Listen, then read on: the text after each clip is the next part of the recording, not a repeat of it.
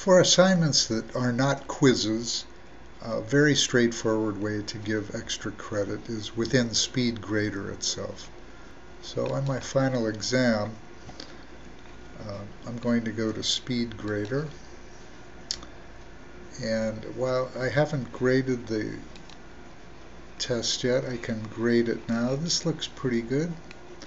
I'll give that a 45.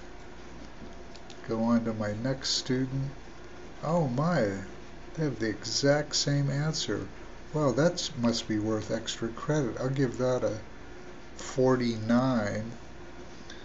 And should I not give extra credit to Candace as well? So I'll go back and I'll change that to 49. And when I go back to my grade book, you can see the grades reflected right there. Very simple, straightforward way to give extra credit in SpeedGrader.